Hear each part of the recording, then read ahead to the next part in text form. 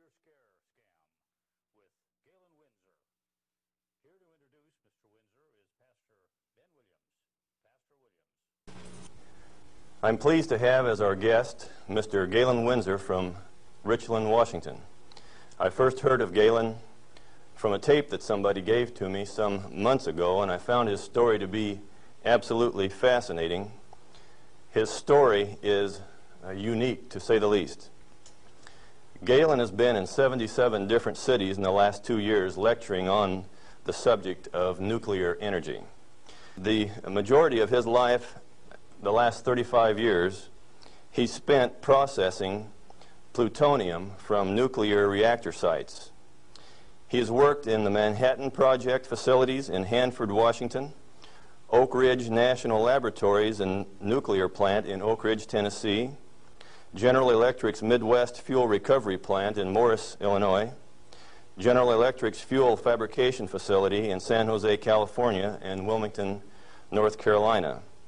And he's worked in every major reactor decommissioning project around this nation up to this present time.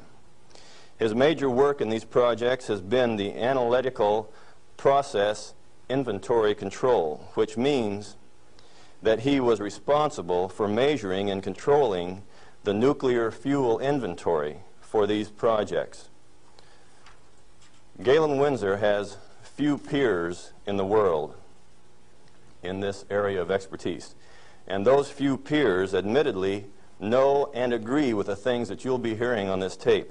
However, except for 2 or 3 of these experts, they've all chosen to remain silent for reasons which they only know, leaving this man then the burden of leading this lonely battle of exposing what we call the nuclear scare scam.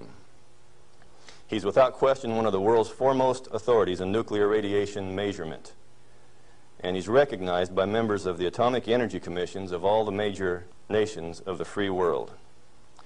Mr. Galen Winsor.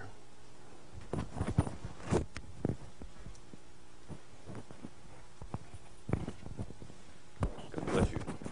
Thank you, Ben.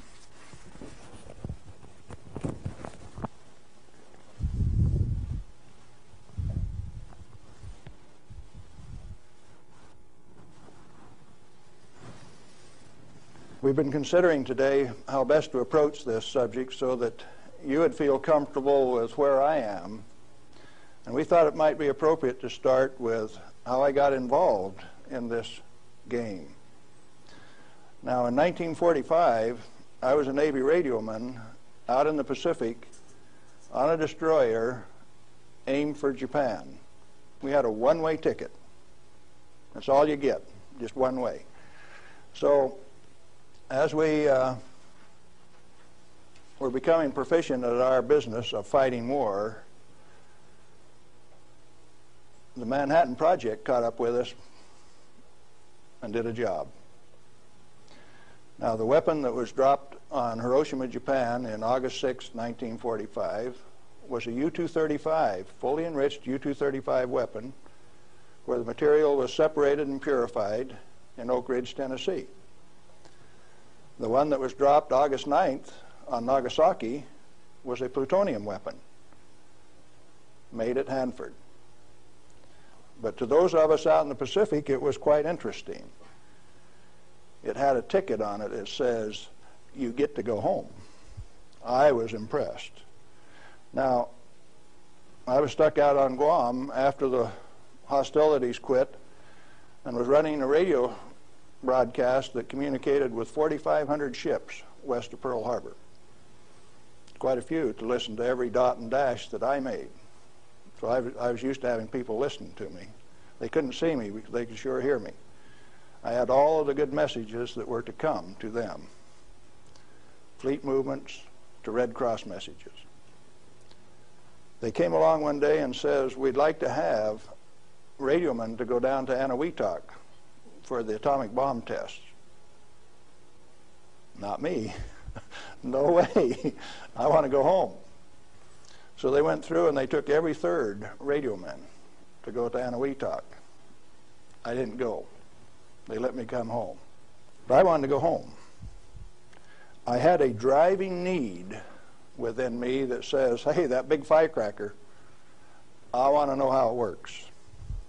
I want to know everything about how it works. So, back to the ranch in Nevada where I grew up and stacked hay all summer, gained back the 40 pounds that I'd lost out there in the islands. Into Brigham Young University in the fall of '46 in chemistry classes. Dr. Joseph Nichols could make an old farm kid like me love chemistry. I hadn't had any chemistry in high school, but the way Joe Nichols taught it, I wanted to know. So chemistry it was. And some neat guys like Carl Eyring taught me physics. And along in '47, I ran across a cute blonde from Richland, Washington. Now, this girl had been telephone operator for General Leslie Groves and Dr. Enrico Fermi on the Manhattan Project. She got to put through the calls to Franklin Delano Roosevelt for these guys, so she talked personally to FDR. And she told me some of the stories like you've never heard. She says, oh, in those canyons, great things are done. This cowboy from Nevada couldn't even imagine what she was talking about. Well, in 1947, after we were married, I ran until she caught me. But I wasn't going to get married anyway. I wanted to get my education. I had to get on with this thing. And so we went to Richland, Washington for the first time in September of 1947. I saw that those buildings she was talking about were there. 1,000 feet long, 11 stories high, 5 of them below ground. Tremendous things. And people all over. Camp Hanford in those days was a whole army camp just there to secure that place, to provide security. Thousands of soldiers. You move around out in the desert and up out of a foxhole would pop a soldier with a gun in his hand. There wasn't any horsing around. It was all business. Back to school. In 1950, I applied for a job up there before I had graduated, and they were in such bad need of chemists, I had a job before I had my degree. And so the last year of my chemistry, mostly English, I did on a bus, riding 25 miles to work in the morning and 25 miles back at night. And I did advanced grammar and business writing and all of those things on that bus. But in September 1950, I got into this thing called plutonium processing when we did it barehanded, without instruments, without coveralls. We had some of the most peculiar acid burns in some of the shirts. And I found one of those the other day. It's got acid burns all up the front of it. Plutonium on it, too. Amazing. That was normal operation in those days. We ran those facilities, and we ran them so well that by 1965, we had separated enough plutonium when it only existed in the parent uranium matrix to a half of a single weight percent, 0.005 weight fraction of plutonium maximum in that fuel. And we processed enough tons of uranium to recover enough plutonium by 1965 to meet the weapons needs of this country 10 times over for the foreseeable future. Now we're talking about a massive amount of work. Hands-on, do it type thing. And there was a couple thousand of us, and we were just happy as could be, just working like mad, making those plants run 24 hours a day, 7 days a week, in a community that ran on shift work, ABCD shift. The whole community that way. A wartime community, people dedicated to doing a job, and we were doing it, and we did it well. No pretense. Oh, yes, there were. Out in the reactor began to sneak in people who wanted a radiation monitor behind every reactor operator. Why? We know how to make these things run. When we got a metal fuel element stuck and it fell down on the trampoline back of the reactor, we'd go in with our feet and kick it off into the pool, smoking, burning. If you didn't have an instrument, you didn't know it was too hot, so you just went in and kicked it. Finally, along came a rule maker that says, thou shalt not do that. You'll get burned. Oh, I didn't get burned when I did it last week. But you exceeded the limit. Well, where did this limit come from? Turns out that in 1934, the International Commission on Radiation Protection fabricated a limit for X-rays. It was no longer permissible to be burned by them, erythema, reddening of the skin. You now had to keep a limit called 0.2 of an R per day. How much is that? Well, you've got to have one of these Beckman instruments to read it, and you have to keep time of exposure. You know, there are 4 requirements on this thing: the size of the source, therefore the strength of the source, the distance from the source, the time of exposure, and the intervening shielding to keep from getting burned. Oh, fine. We've been doing this thing for years now, and we've never been burned. Why have we got these rules? And they says, yours is not to ask questions, yours is to do and die. Don't you ask questions. If you do, you might disappear. Those who broke the rules didn't appear the next day. Military rule? Oh, yes. Absolute. What was your appeal? And people you were working with one day, when they weren't there the next day, you didn't go inquire why. You were just grateful you still had your work to do, and you kept right on doing it. Now, this is in the United States of America. Well, in 1960, we found out that the materials that we were working with, the thing that we called high-level waste, that if you waited 3 years, these million-gallon tanks that high-level waste went into boiled off 15,000 gallons of water a day. Fairly hot? Oh, yes. This material, that if it ever broke a line, would seal itself off in the ground within a foot, make its own glass. It wasn't going to go anyplace. We did that a time or two, accidentally, of course. And so we started packaging this cesium-137 in casts in railroad cars like that and shipping it to Oak Ridge, Tennessee. And they'd take it out and make it into a barium titanate and press it into a pellet, and those things were so hot that they actually glowed in the dark from the infrared heat. Now, thermo-ionic conversions came along at this time, so you hooked these little heat sources up to thermionic converters and you took electricity out this side. No moving parts. These things went into the SNAP program. And these early SNAP power generators are what powered the underwater transmitters for our nuclear navy. We've got a regular road map under the sea. All you got to do is have an instrument that knows how to find it, and then you've got eyes on a submarine. You didn't know that, did you? The power from it came from this material that they now call waste. We processed that stuff and packaged it outside at Hanford.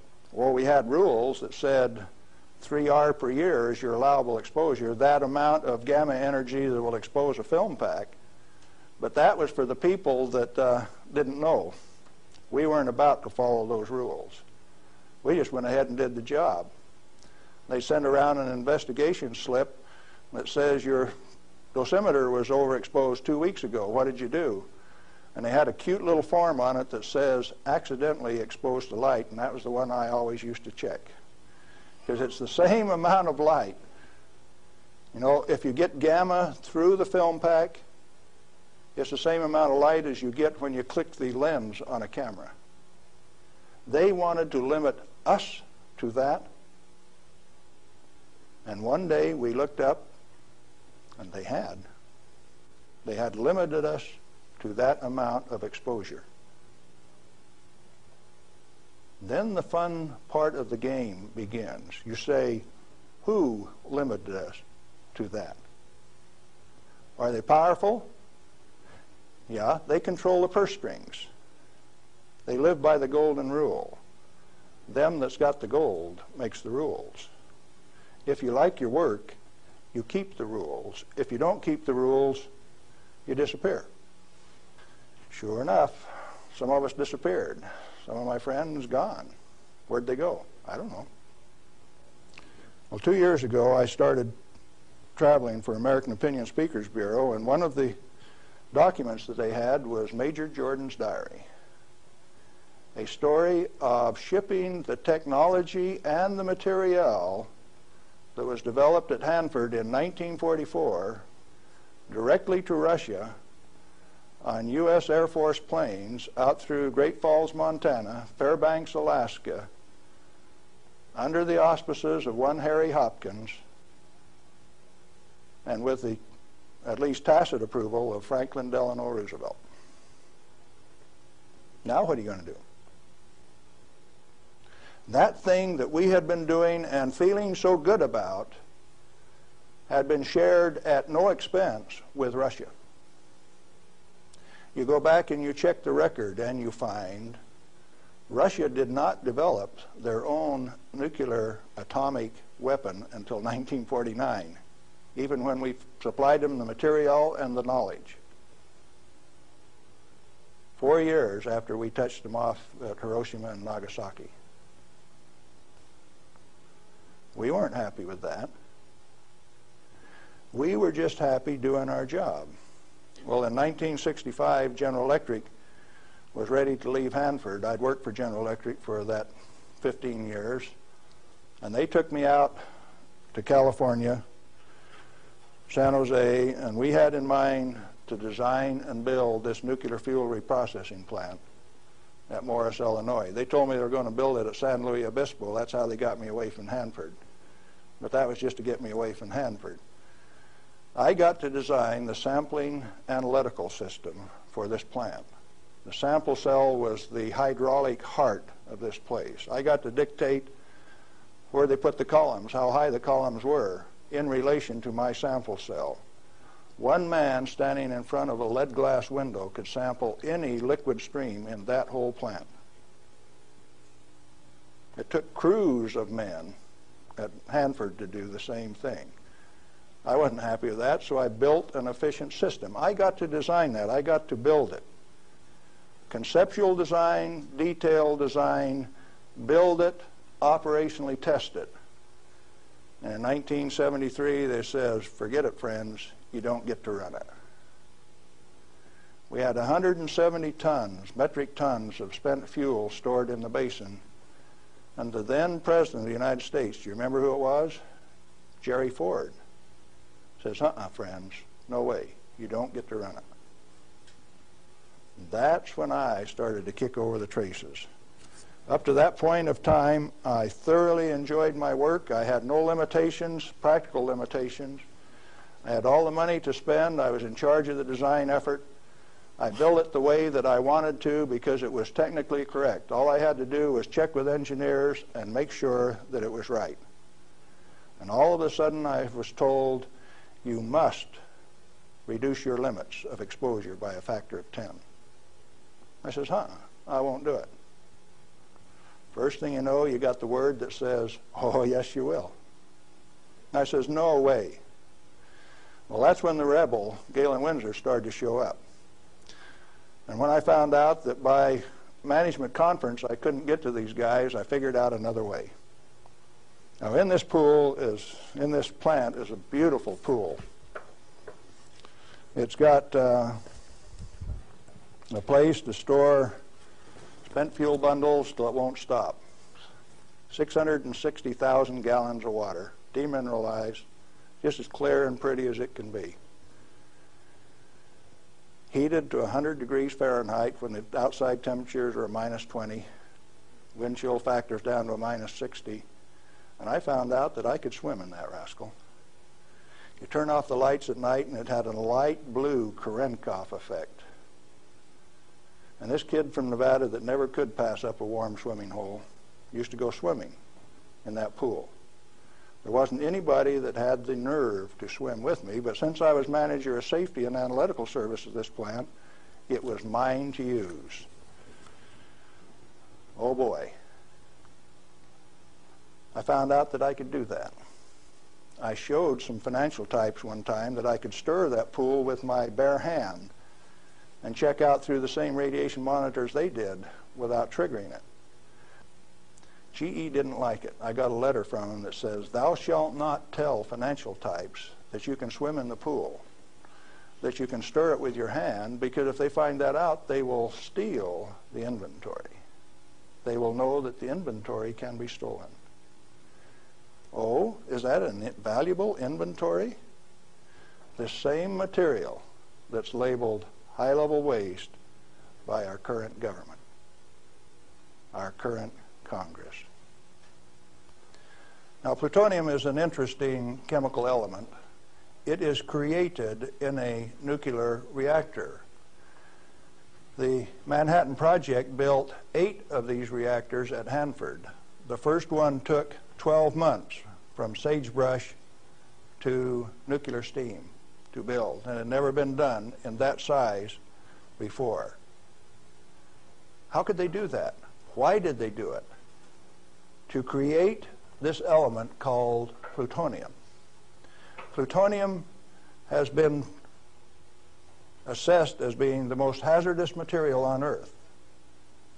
Now, from the standpoint that you can make an atomic weapon out of it, yes, it is quite hazardous, because a piece of it that big, 2.5 kilograms, that's only 5 pounds,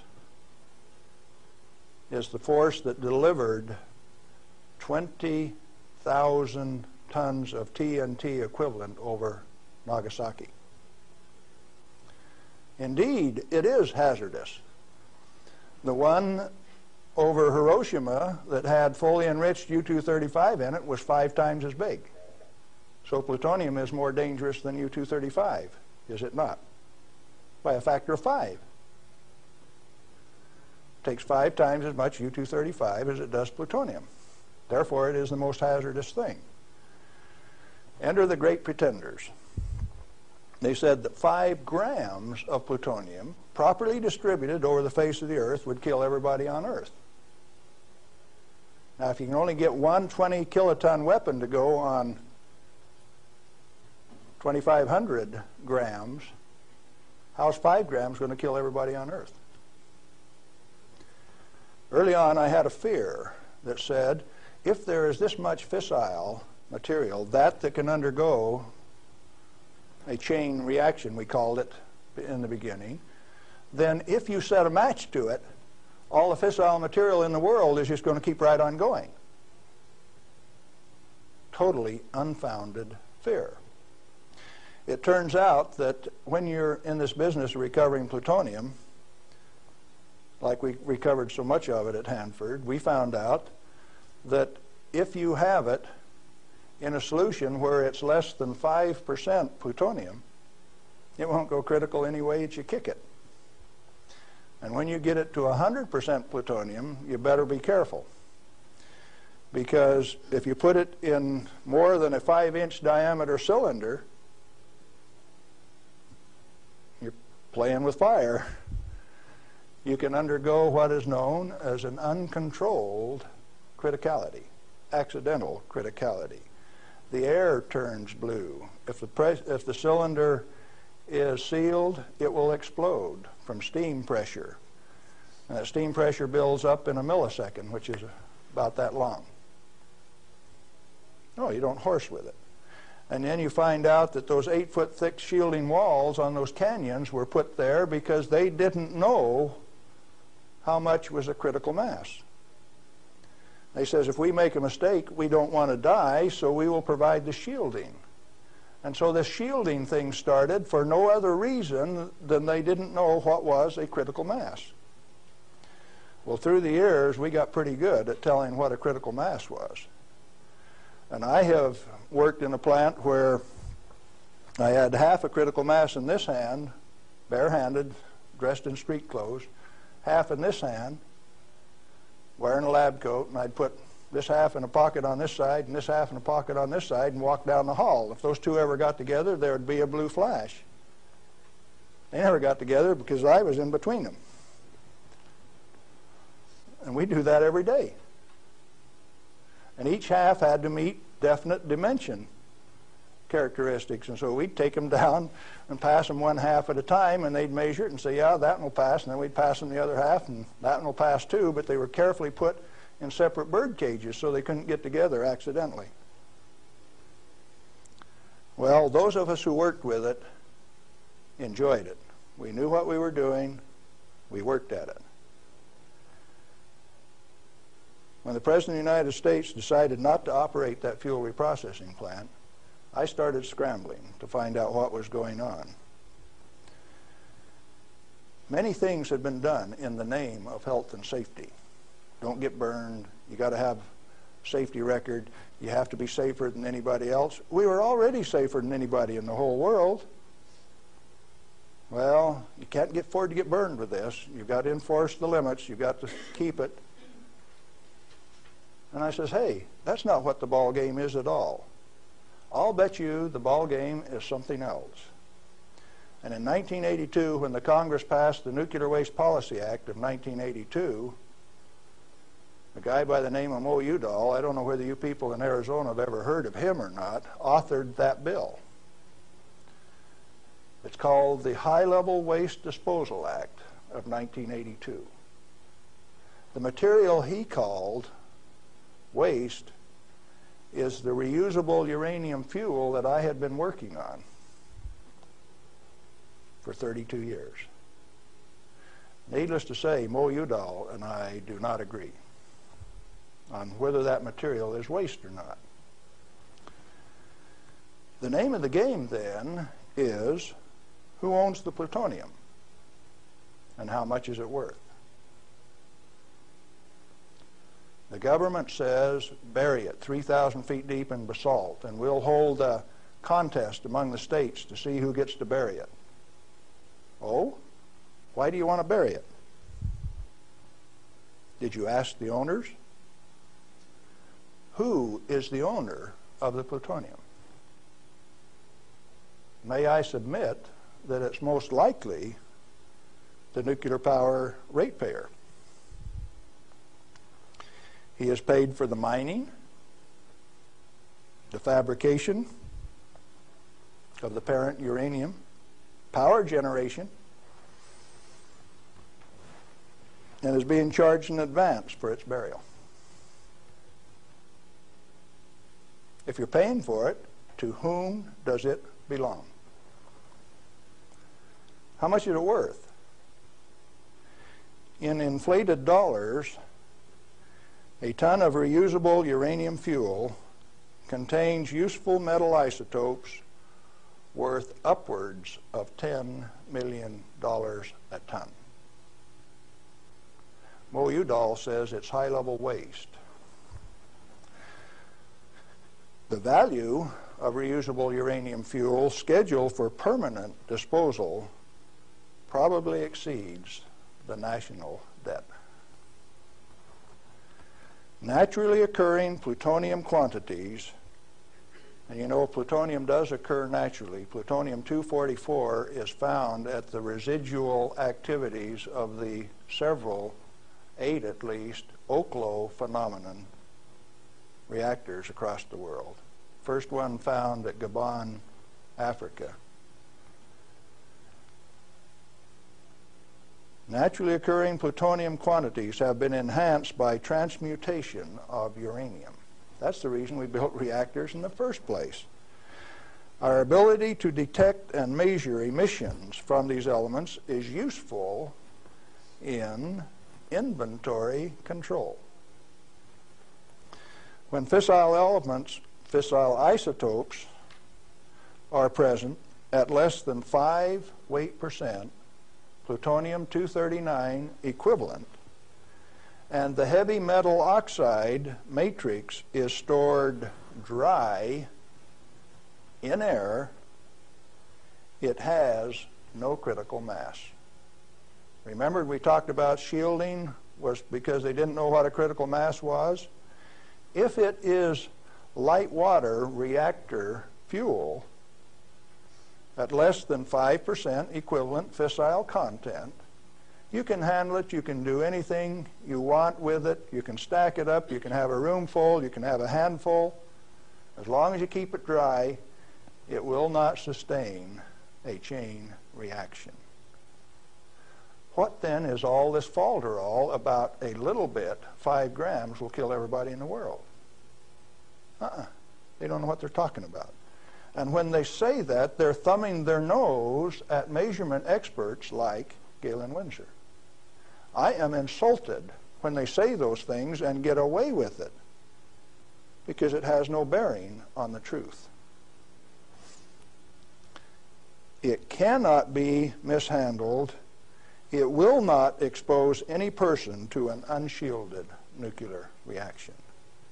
In other words, no controls are necessary except to prevent the pilferage of the inventory.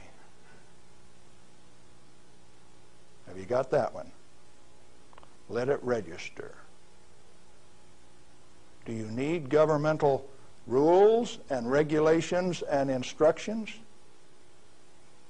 No way. Then why do we have all of those rules?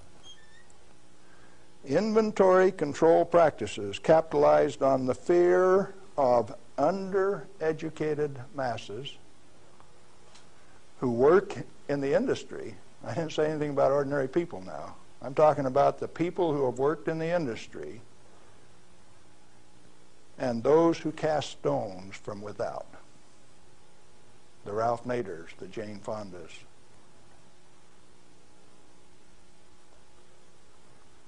Now, it doesn't take you much thinking to find out that maybe the industry is the source of the problem. The industry is the one that made up the committees that made the rules that the Congress enforced. You ever thought of it that way? The strangest kind of feather bedding that's ever been dreamed up, it makes the railroad engineers look like pikers. The only amounts of fissile process materials that are of health concern to the handlers are those that can accidentally cause an unshielded nuclear chain reaction, or that will cause erythema from the shortest wavelength, highest frequency, and therefore the most easily shielded ultraviolet light emissions of the electromagnetic spectrum. Big words. Let's see what they mean. The emissions from uranium, plutonium, cesium, all of those things are only important if you assemble an amount that if you get this amount and this amount together, it can go critical. You can get a blue flash and therefore get burned. And that's happened 34 times in the business, and 8 men have died as a result of that. Accidental criticality. Documented in Los Alamos document 3611, if you want to check the source. Or if you've got enough of it together that it's giving off ultraviolet light of this particular wavelength and frequency without any intervening shielding, enough to burn you, sunburn you, erythema, reddening of the skin. If it's less than that, if the effect is less than that, then what is the problem? excessive government regulation. That's what's the problem. Tritium, heavy water. Deuterium is hydrogen 2. Tritium is hydrogen 3. If you let an inventory get away from you, what's going to happen to it out in the biosphere? Nothing other than it will become diluted and join the naturally occurring inventory of tritium, because tritium is created in the upper atmosphere by sunlight. We have a natural inventory of tritium. Then the only thing that happens when you release tritium, which is the trigger mechanism for bombs, it's the source of the push that makes it go, is that you lost a valuable inventory. Then what of these people that are pretending that a little bit of tritium is going to do you in? It is not so. What are those 2 points? Only if it is an economically recoverable concentration, or if it has a natural reconcentration mechanism. You know, there isn't any one of the radioisotopes out there that has a meaningful level of reconcentration in any of the species, not even the oysters in the bays in Maryland below Calvert Cliffs. Why then are we still playing this game that any amount of this material is of hazard? Reusable uranium fuel, which has been isotopically enhanced in power-producing reactors, is a valuable national resource, not a high-level waste. The utility operators recognize the future worth of this commodity. Mo Udall, in that Nuclear Waste Policy Act of 1982, imposed a tribute of $1 per kilowatt hour, $1 per megawatt hour on all electricity produced in a nuclear plant, so that they can research and develop methods to throw it away.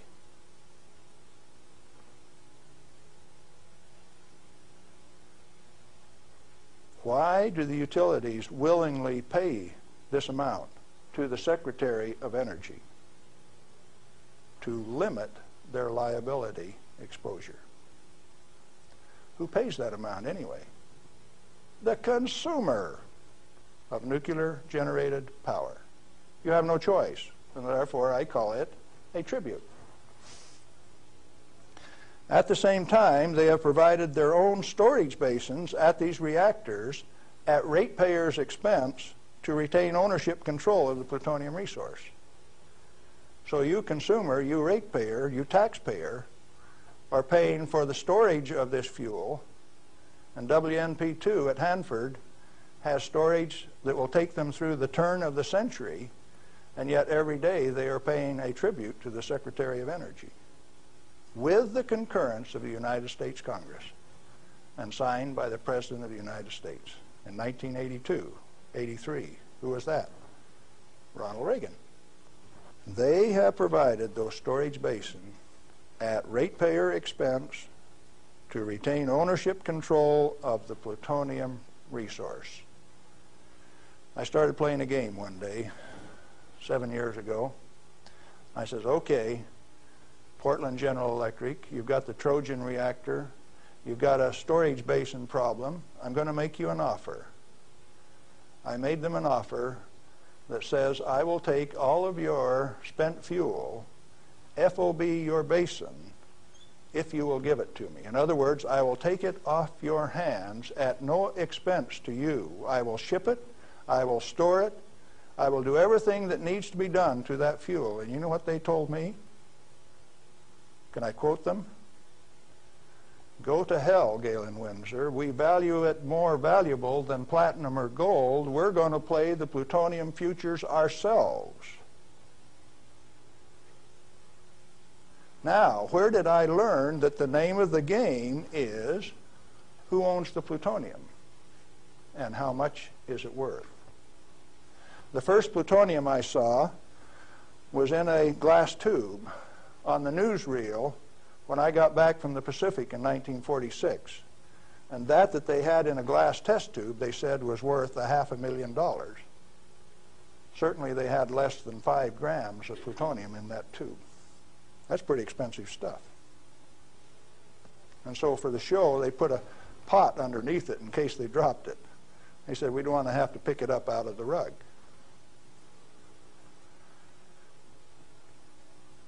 When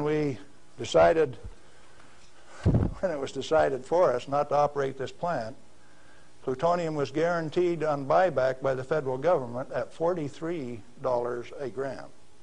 That's quite a price drop, don't you think? When that price guarantee went away in October of 1971, the price of plutonium became $10 a gram. It steadily went down to where its present worth on the market is a minus $2 a gram per year. That's what it costs you to hold on to a plutonium inventory on a material that has been declared worthless by the utility owners and rubber stamped by the Congress of the United States, and they're spending billions of dollars digging holes in ordinary rock so that they can throw it away, dispose of it. Okay, what are you going to do with it? Reusable uranium fuel may be properly stored in air-cooled, dry storage in a cost-effective manner. Nuchem in Germany offers this immediate and long-term option as a necessary and safe step prior to reprocessing. They're doing it in Europe. At least 4 regionally located facilities are available in the United States where this concept can be used right now. Barnwell Nuclear Fuel Plant in South Carolina, Midwest Fuel Recovery Plant in Morris, Illinois, this one, Nuclear Fuel Services in upstate New York, and Redox Processing Plant at Hanford, Washington. These fully shielded, already radioactively contaminated storage areas have secure, limited access. All have been operated under processing conditions of 10 CFR 50, and the MFRP has a 10 CFR 70 storage license, the only licensed storage facility away from a reactor in the United States. It singly, all by itself, is capable of storing all of the reusable uranium fuel that needs to be moved away from power reactors for the remainder of this century. We had that storage designed in 1975. Had the approval of the design. Why then are you spending money over here in New Mexico on the waste isolation project? Why are you spending money at Hanford at the basalt waste isolation project? Why are you spending money at Beatty, Nevada for storage when I can already store it in this building that's already built? I just named you 3 others that can do the job all by themselves too, and I know where there's 14 more buildings that can do it. What are we going to do? Redox and other excess facilities at Hanford are capable of dry storing all commercial REF until plutonium recycle, at least through 5% enrichment, is reestablished, or until the 22nd century, whichever comes first. RUF can be cost-effectively stored in existing facilities. Where does Mo Udall came off then, saying that you cannot use this plant for its intended purpose unless it is owned by the United States government. He has said that. The waste isolation projects are politically mandated wasting of national energy and construction resources. Plutonium proliferation by diversion of stored reusable uranium fuel is of minor importance compared to global availability of fully enriched uranium by laser isotopic separation. Let me explain that last thing that I said. Jimmy Carter said you can't ship plutonium to India, but in the same paragraph said you may ship them fully enriched uranium. Oh, Jimmy Carter, that peanut brain, what did he just say? He says that when the Israelis took out the reactor in Iraq, they had fully enriched uranium from France, and he says those rascals, those Iraqis, are going to take that fully enriched uranium, put it in that reactor, irradiate it to plutonium, and therefore have to recover the plutonium in a plant like this, and we stopped them, when the fully enriched uranium makes a better weapon than the plutonium in the first place. Now, when the President of the United States says things like that, and when the press gives it credibility, I get insulted. And right after I get insulted, I get angry. And I've been angry for quite a while now. And finally, one day, I said, my own personal security is not important. I think I'll go tell this tale. All I want is to tell my story. The commodity that I communicate is called truth. And so then I ask you a question, a very brief, pointed question. Who owns the plutonium, and how much is it worth? And then I'm going to attach on to that a question I want you to think about till we talk again. If you haven't been burned by this particular source of radiation, what is your problem? You obviously have one. Otherwise, you would join with me in telling the truth about this particular commodity. And so, yes, I'm recruiting helpers. What happened to the guys who taught me the business? Thousands of them. The hands-on business. Where are they? They're still there. Why don't they talk? Who are the they that say this is the way the business is going to be run, whether it makes sense or not? Brings you the nuclear scare scam with Galen Winsor. We're back with Galen Winsor, and we're talking about the nuclear scare scam. Galen, it seems to me that from what I've heard you say that the scaring of the people is better than a lock and key to keep this stuff out of the hands of those who might be interested in investigating and keeping this valuable material hidden for just an elite few. This is probably the way that it works best. And so then the secret was to keep from letting other people know that it could be handled, because first of all, we weren't accepted by the community, and the materials that we were working with, they feared, but there were certain few people that realized its real worth, its potential to be used in ways other than to support our national defense. Let me ask you a question, Galen. Are you worried about do you have reason to be worried about your personal safety? Because the kind of people that you're describing here are powerful people. I wonder if you're still around. I wonder how much longer we can expect you to be in this game. Well, on the 13th of December last year, the NRC, Nuclear Regulatory Commission, Region 5, turned out a federal SWAT team to get me on a federal warrant issued by Bob Thomas out of Walnut Creek, California. It was kind of funny in a way. They turned out this federal SWAT team at Hanford, and they had my picture, and alongside it says, "This is an irrational individual. He poses a threat to our security. Take him at any cost." Now, the reason that I'm still here only has one logical conclusion. I have lots of help. Well, you've told us about how that you and others of your friends and colleagues have handled many times this so-called deadly nuclear energy material that the whole world is so scared of. Why weren't you afraid of it? Because we did silly things like recover some of the undissolved fuel elements out of the redox dissolver that burned a hole in it. And we went in and sampled these things by remote process. We got it out into our hands and found out that we could walk around the lab with them barehanded and they wouldn't hurt us. And we were standing there in the lab tossing them back and forth. Uranium metal that wouldn't dissolve in the boiling nitric acid. Well, if you find out that you can play with it, and it was only 90 days since that thing came out of the reactor and it doesn't burn you, why should you be afraid of it? So in other words, you're telling me that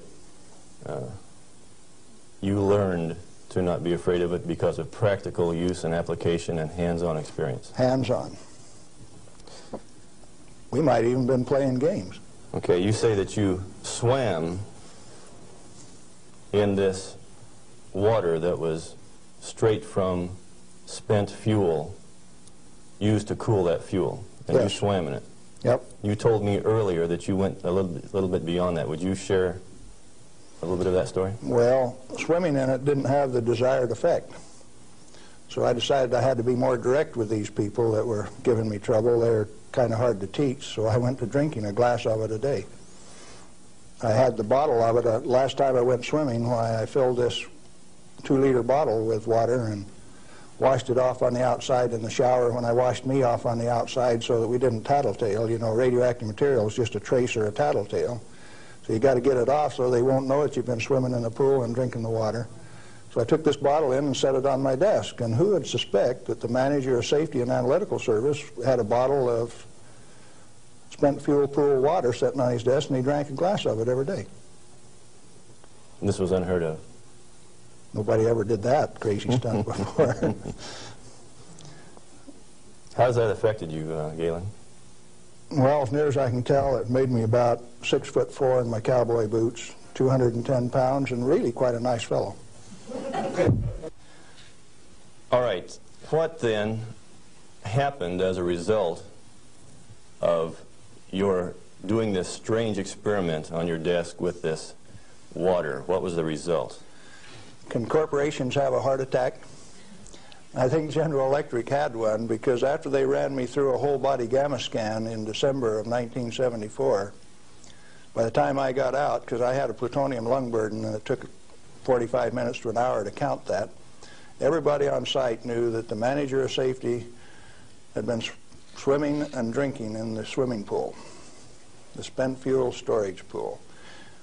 Had cesium-137 at a ferociously high level. It even exceeded the NRC's limit. And I'd been drinking it. They knew the fat was in the fire. Now, where do we go from here? Well, first of all, I got a poison pen letter from the people in San Jose. They says, "Thou shalt not do those things. They'll find out that the inventory can be stolen." Well, that didn't sit very well with this cowboy, because nobody tells me what to do, particularly when what I do is right and hasn't harmed me. Who are they to tell me what I want to do? It just didn't sit very well. I was going to do something about that. What was your motive in this? Correct information. As an expert in the measuring system, why, it was very obvious that I knew the parameters of inventory control, the disintegration rate of each of these isotopes, how to measure them. That's how we regulated our inventory. And to have these rascals come along and start playing games with the information that I was very expert in, that I had designed the analytical system for this plant around, disturbed me a little bit. No, it made me fighting mad, and I got angry. And I have to admit, in retrospect, that for the next 5, 6 years, I was more than angry. I was hard to live with. Just ask my wife. Well, in your estimation, then, how dangerous is a nuclear reactor plant? A nuclear reactor plant is just a way to boil water that's the cleanest, neatest, most economical way to boil water that you've ever seen. And so, in my estimation, nuclear reactors ought to be insured under the same insurance policy as any other steam boiler plant, power generating plant. And to have special consideration under the Price-Anderson Act means that the insurance industry has already paid off the Congress so that they can have a ripoff, charging ever in higher and higher insurance premiums, total coverage much, much greater for a non-existent risk. What a racket. Can a nuclear plant explode? Only like any other steam plant. Like Laughlin, Nevada had a steam explosion. It's a coal-fired plant, but 6 men were killed there last year. That could happen at a nuclear plant, but as far as an atomic explosion, good heavens, no. No way. What kind of accidents can actually happen at a nuclear reactor generator plant? You could lose your moderator and the reactor would shut down, the control rods would stick in and you wouldn't be able to start it up. You might do several things that would invalidate some of the safety controls. For instance, an emergency core cooling system. The only reason they put ECCS on a reactor is to destroy it. When you start these big babies up, because they're so big, you only warm them up 50 degrees an hour. And they say, we got an emergency, throw the emergency core cooling system on like they did at 3 Mile Island 2, and you're going to thermally shock that big machine and ruin it so it can never be used again. Let's talk about 3 Mile Island. What really happened there? We've heard all kinds of stories about meltdown, and they made movies on it that this meltdown could melt right through the earth, clear through to China, and we've seen a lot of scare stories. What really happened at 3 Mile Island? Do you know what really happened there? Yes, I do. I followed that one very closely. In fact, I know the guys personally who wrote the script for China Syndrome and also wrote the script for the 3 Mile Island fiasco. Dale Breidenbaugh, Dick Hubbard, and Greg Miner, who used to work with me at General Electric, are the MBH associates that wrote that China Syndrome script. And not only that, remember that was the time China Syndrome came out, Jane Fonda starring. 14 months ahead of the TMI-2 accident, it was predicted in writing in New York State that that accident would happen 1 year from the date that that 3 Mile Island 2 reactor started up. It started up in March 1978, and it went down March 28, 1979, right on the day, 1 year anniversary. In other words, with 14 months advance notice, the industry still went along with the sham. Nothing happened there except that the owner, the operator, and the regulators conspired to turn it off. What melted? The top of the fuel rods, the third time that the core got uncovered, due to internal pressure, blew the top off some of those rods. They've got Inconel springs in them to keep the pellets, fuel pellets, from vibrating when it's running. Those things are under compression, and when they reduced the outside pressure and the fuel rods were still hot, it blew the top off some of those fuel rods. The fuel rods in TMI-2 are internally pressurized to about 1200 psi with helium gas so that they don't reverse dent when they're hot and running for 5 years. And when they drop the outside pressure, why, that internal pressure with those hot rods blew the side out of some of those rods at the top. But melting, the fuel is already an oxide ceramic. It is a pellet. It's been pressed into a ceramic. When you pick it up and feel it, it feels like metal. It's pressed so very, very tight, hard. And so, no, the fuel didn't melt. The China Syndrome is a scriptwriter's fantasy. Right here, I ought to tell a story, I guess. See, I spent 3 weeks on the island in March of 1981, the 2-year anniversary of this particular, quote, accident. And Tom Hall, who stood alongside Enrico Fermi when they pulled the control rods on 100B in October 1944 at Hanford, and I were delegated to go to the island and find out what happened, and so we did.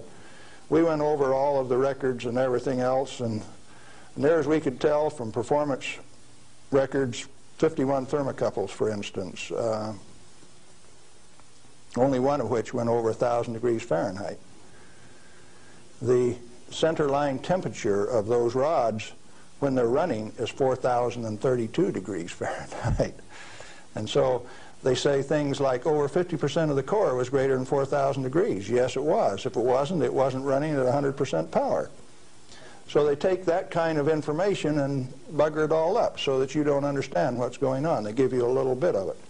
Well, the worst joke that people could dream up, and they says, do you know what the NRC's worst nightmare is? No, I don't know what that is. Galen Winsor and Tom Hall in the TMI-2 control room for an hour by themselves. You know why people that know laugh? These crazy guys from Hanford would have started that baby up and showed that it would run. We'd have started it up, and they were afraid of us. So there was no accident at 3 Mile Island? No, they did it on purpose. Shut it out. Very interesting. Can nuclear radiation cause mutation in people and animals? If a cell gets too much radiation, it dies. And so if it is a sperm or an ovocyte, why, they die. They don't reproduce, and there are no mutations. I think the good Lord built that safety factor in.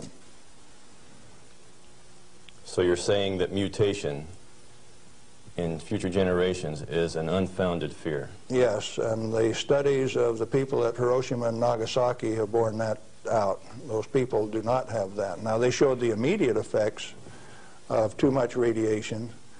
The women who were pregnant showed, the embryo showed the effects of very similar to rubella, measles. Some deformity, certainly, from that radiation insult. But that's not the kind of mutation that's going to go on to the next generation.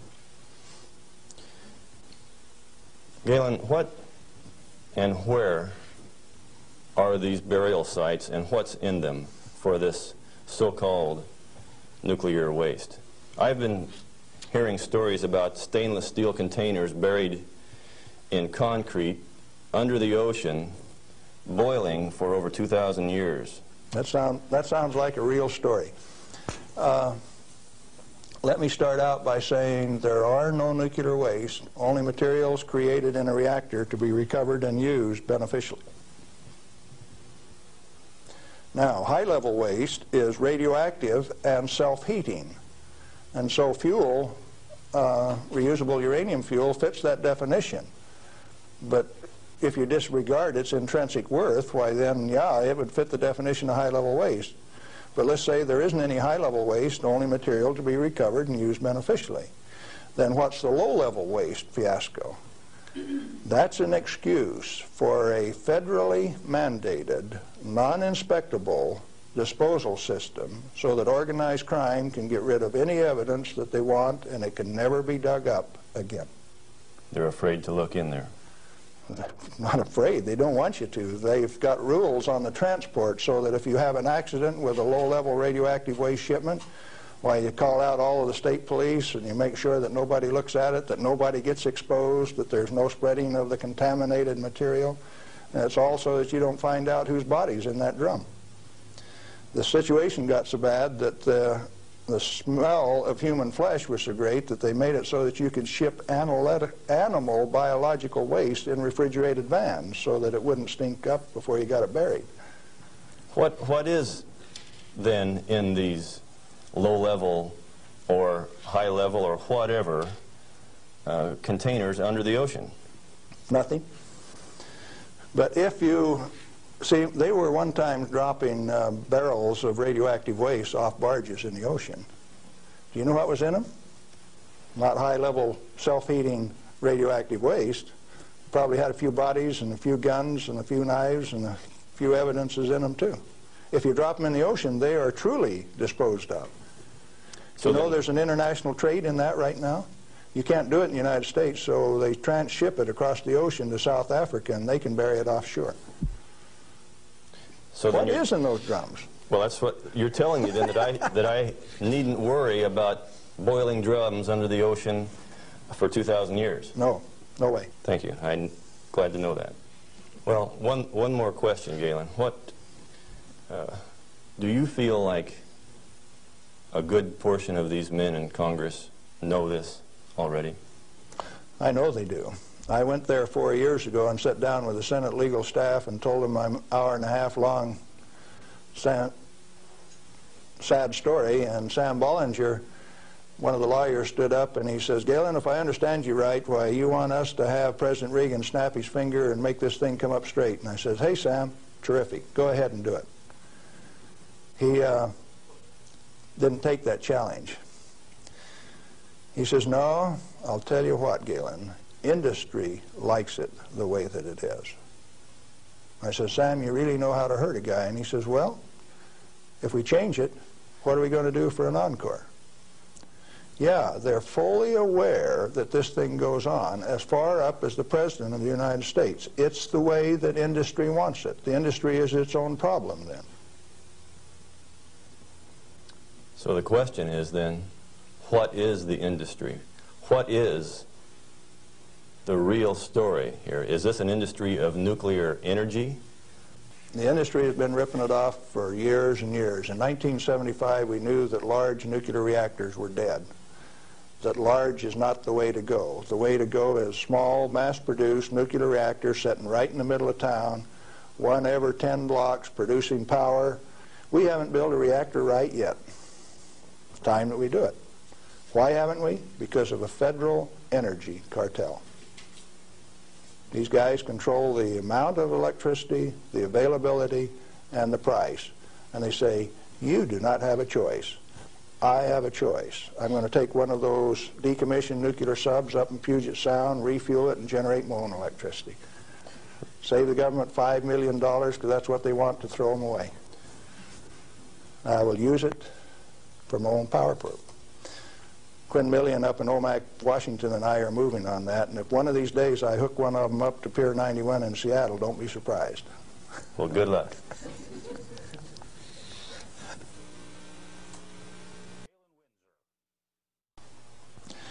I'm Galen Winsor, and I thought I'd share a few hands-on practical things that have to do with this nuclear scare scam. Now, you've heard that gamma energy, the kind of energy that comes off a rock like this, is the most penetrating, most damaging of all radiation.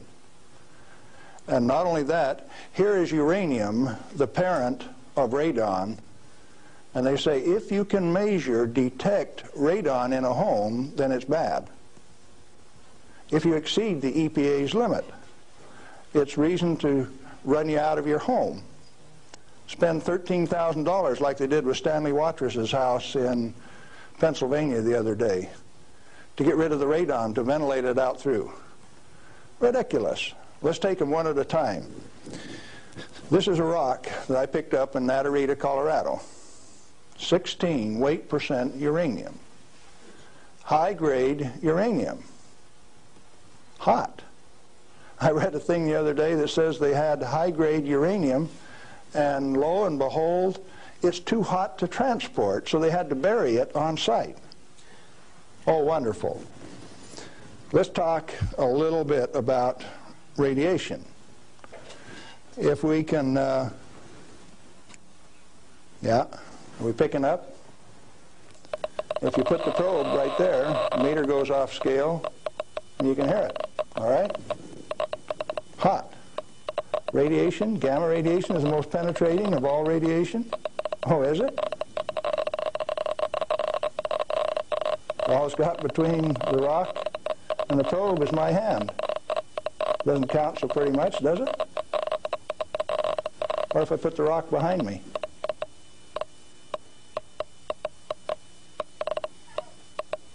You don't suppose they've been lying to you, do you? I suspect they have. Well, let's do a little bit more. I got a black bottle. This stuff comes in white bottle. A bottle of no-dose. You can send children down to the drugstore to buy no-dose. All they need is money. In this are 60 white caffeine pellets. And this one is uranium oxide, U3O8. You can't buy it for love nor money. the state of Washington sent 2 of their Gestapo agents over to my home to confiscate my uranium samples on the 17th of December last year. Got a challenge. I'd like to have somebody in the room volunteer to take all of this bottle or all of this bottle. The only thing that I'll tell you is that one of them won't hurt you and the other one will kill you. Do you want the white stuff or the black stuff? White stuff? You do. There's enough in there to kill 4 men your size. The government says we got to ban this material. It's radioactive. Let's check it in the bottom of the bottle. Not very radioactive. Let's take the cap off. Oh goodness, very radioactive. This instrument will only count gamma, energy. It's just energy. Light's coming from those lights, only you're getting lots of infrared from the lights as well as ultraviolet. Energy response, and it's very carefully damped to only discriminated so it only gets the energy that comes from this. I don't want it to respond to a light, just to this. Cost me $1,000 to get an instrument that will just respond to this and not to that. This is radioactive by any definition. Radioactive material giving off radiation that is read by an instrument like this. The daughter of this, radon, cannot be read on this instrument because it gives off alpha particles.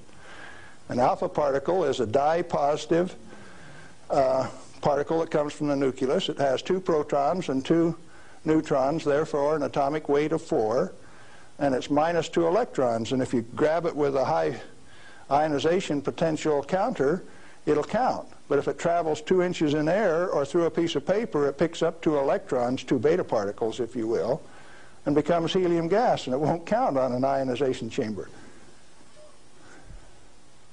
Did you know that this thing right here is giving off helium gas? Alpha comes from uranium. Okay, radioactive material. You pour it out in the hand, and that's radioactive contamination. Is it radioactive? Yeah, it is. Very radioactive. Now, decontamination is nothing but scooping it back up and putting it into the bottle. I just now decontaminated my hand. No, I didn't do such a good job. Not good at all. Is it still radioactive? Yeah, that's called residual radioactivity. Now, under the decontamination rules of the government, when you decontaminate somebody like this that's that contaminated, and this is certainly a reportable incident under current DOE regulations, when you decontaminate him, it has to go down a controlled drain so that you don't disperse radioactivity. Do I qualify as a controlled drain?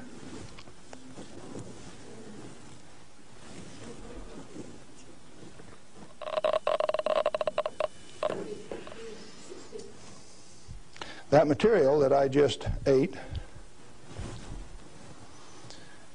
is not soluble in body fluids. Like it's been this.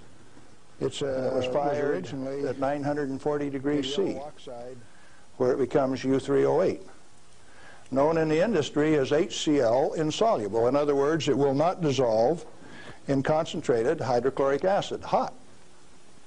Your stomach has 10th normal hydrochloric acid in it, so it won't even dissolve. The stuff is so fine that it has no texture to it. Doesn't even feel rough. So it's tasteless, odorless, has no texture. How's it supposed to hurt me? Because I've been eating this on lecture tour for 2 years, the state of Washington felt it necessary to confiscate my uranium samples so that I would be safe.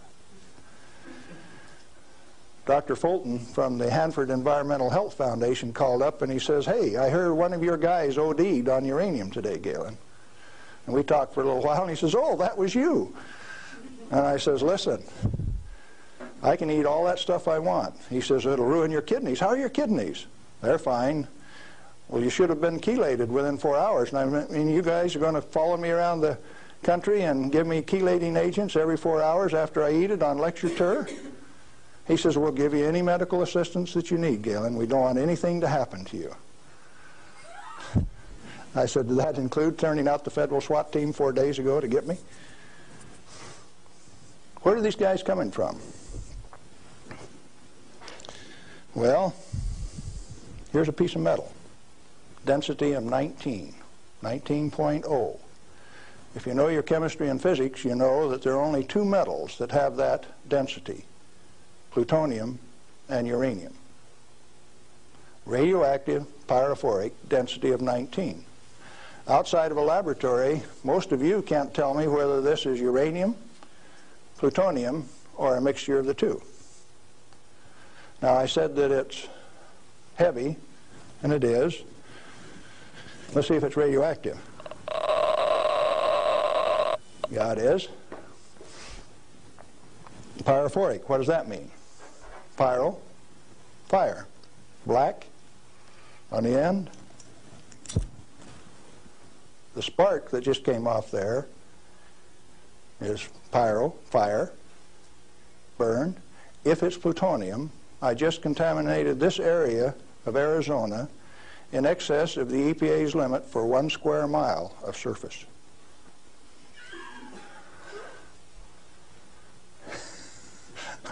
Somebody laughed. It's serious. The end of progress altogether says that I just contaminated you in excess of the limit for 1 square mile. It's now silver on the end. Tomorrow it'll be black because it self-oxidizes, this black color like this, all by itself. Plutonium does that and uranium does that. Is it hazardous? Yeah, it is, because they take depleted uranium metal and make it into 50 caliber bullets, fire them from shoulder-held weapons.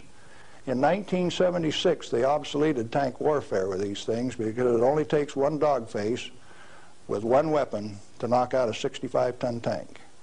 It'll go through 3 inches of armor plate, and when it comes out the other side, it's that white hot spark that we just made. And the 5 men in that tank are dead, because it'll burn all of the oxygen out of the air and burn their flesh. 1976, they obsoleted tank warfare, and you never even knew that. They make 10,000 of those bullets every day in the United States.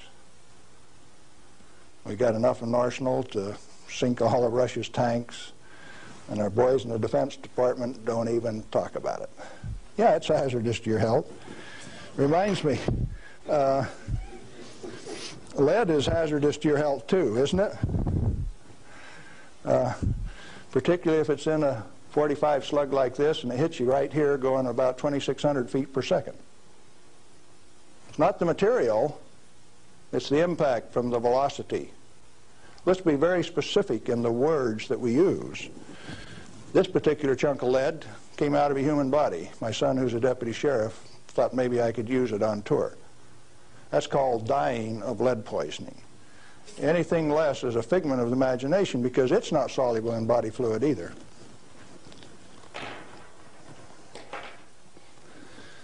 This is a pellet of cobalt-59.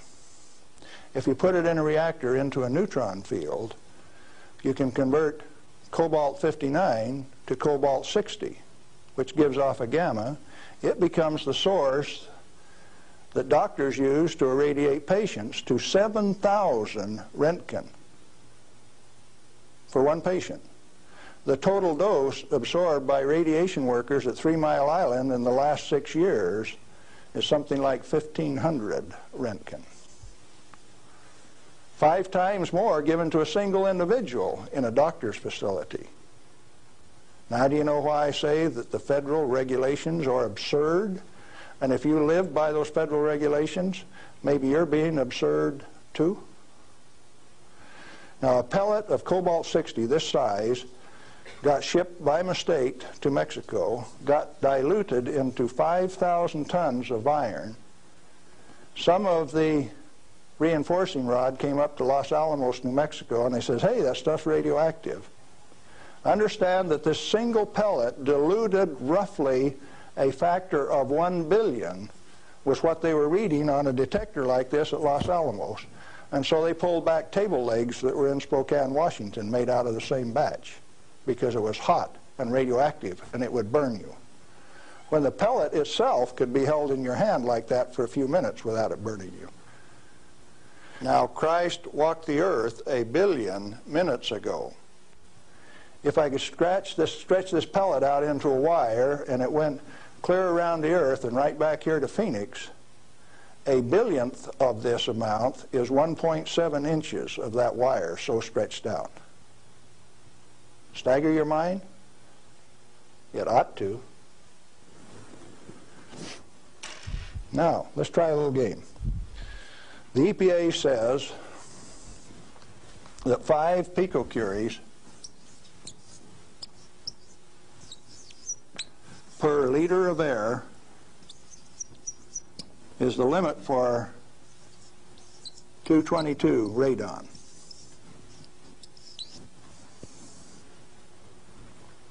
And they handle that like it's a real number. Madame Curie says that 1 gram of radium equals 1 curie equals 2.22 times 10 to the 12th disintegrations per minute, and that's the basic definition of radioactivity. How many disintegrations is this? Should we find out?